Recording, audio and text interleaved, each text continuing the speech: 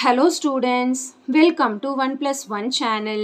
இன்னைக்கு நம்ம வீடியோல 8th standard chapter 5 exercise 5.2ல objective type questions 12 to 15 sums பார்க்க போறோம். 12th sum, if triangle GUT is isosceles right angled triangle, the angle TUG is dash அப்படினு சொல்லிருக்காங்க. அதாவது triangle GUT is isosceles and right angled triangle சொல்லிருக்காங்க.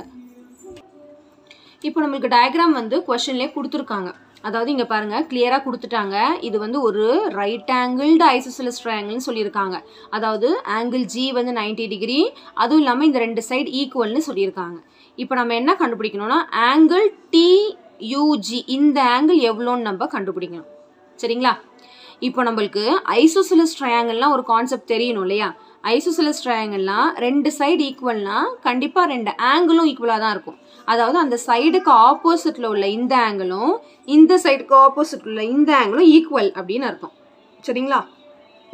அப்போ நான் இதை கண்டுபிடிக்கணுங்கிறதுக்காக இதை எக்ஸ்ன்னு எடுத்துக்கிறேன். அப்போ இது எக்ஸ்னா இதுவும் எக்ஸ் தான். சரிங்களா? இப்போ ஒரு ட்ரையாங்கிளில் ஒரு ஆங்கிள் 90 டிகிரி, மீதி ரெண்டு ஆங்கிள் ஈக்குவல். அப்போ நம்ம இந்த கான்செப்ட் யூஸ் பண்ணலாம் இல்லையா? இது ஒன்று 90னா இது ரெண்டுத்தையும் ஆட் பண்ணாலும் 90 தான் வரும் இல்லையா? ஏன் 90 வரும்னா ஒரு ட்ரையாங்கிளில் மூணு ஆங்கிள் ஆட் பண்ணால் 180, ஆல்ரெடி இது 90, அப்போ மீது 90 தானே இருக்குது. அப்போ 90யை ஈக்குவல் ஹாஃபாக பிரித்தாதான் இந்த ஆங்கிள்னு அர்த்தம்.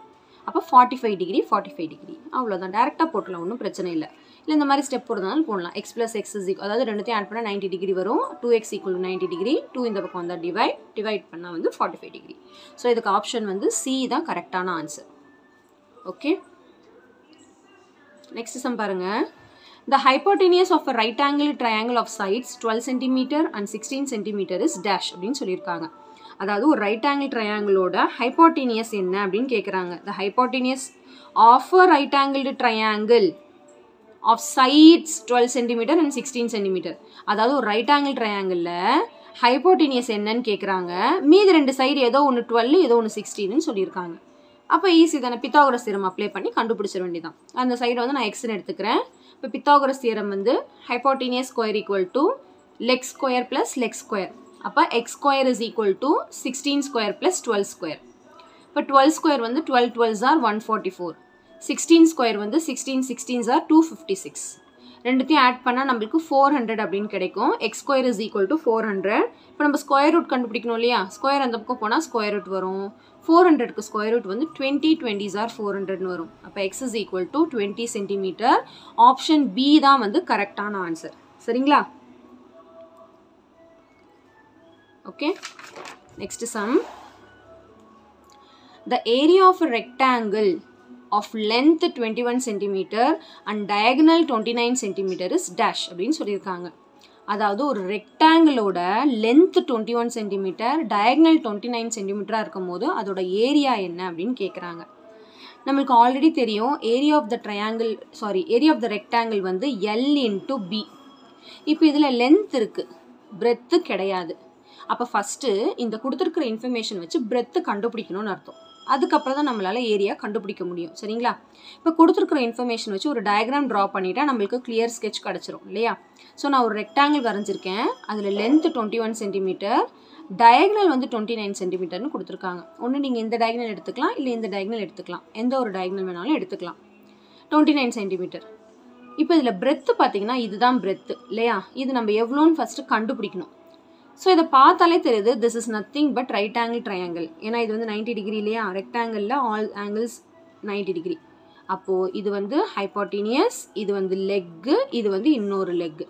அப்போ ஃபஸ்ட்டு நம்ம இந்த ரைட் ஆங்கிள் ட்ரையாங்கிள் மட்டும் கன்சிடர் பண்ணிக்கோங்க போதும். சரிங்களா? பித்தாகரஸ் தியரம் யூஸ் பண்ணி முதல்ல இந்த பிரெத் எவ்வளோன்னு கண்டுபிடிக்கணும். அதுக்கப்புறம் தான் நம்ம ஏரியா கண்டுபிடிக்க முடியும்.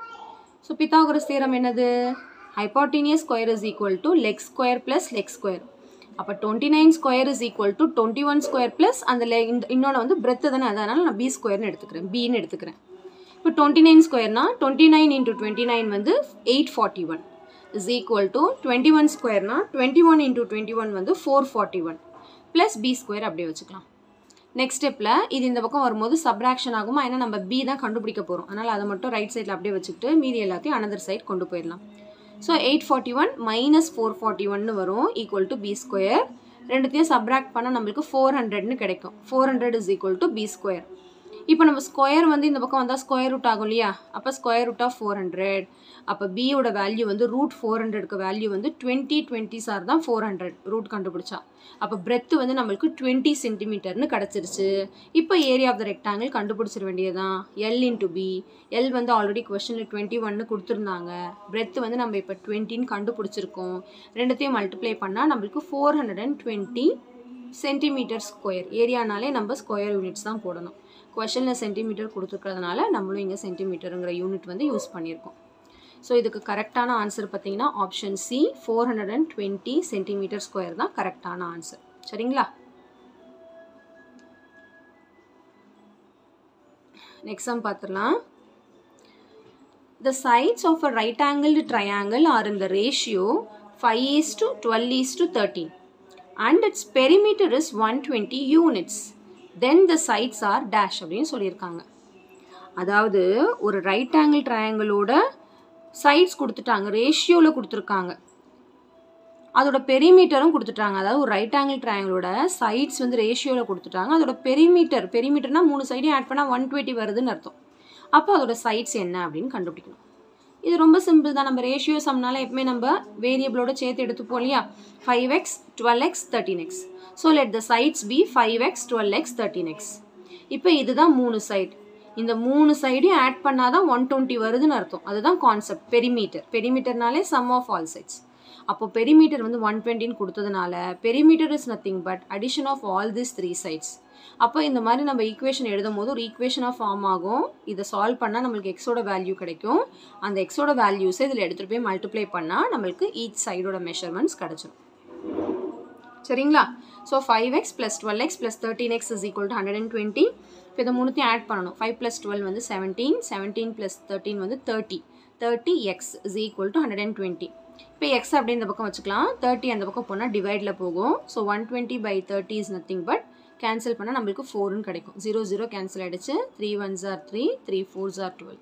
ஸோ எக்ஸ் வந்து 4ன்னு கிடச்சதுனால கொஷனில் வந்து நம்மளுக்கு அதோட சைட்ஸ் தான் என்னன்னு கேட்குறாங்க. சைட்ஸ் வந்து 5x 12x 13x.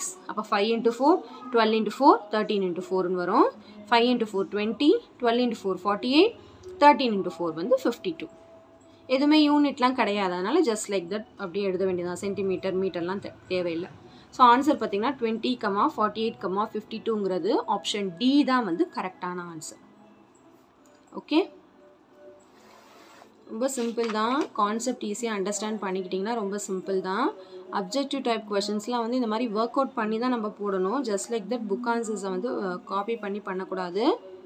Okay, work out பண்ணால் தான் உங்களுக்கு ஈஸியாக புரியும். சரிங்களா? அப்போ தான் எக்ஸாம்லேயும் உங்களுக்கு ஒர்க் அவுட் பண்ணி ஆன்சர் எழுத தோணும்.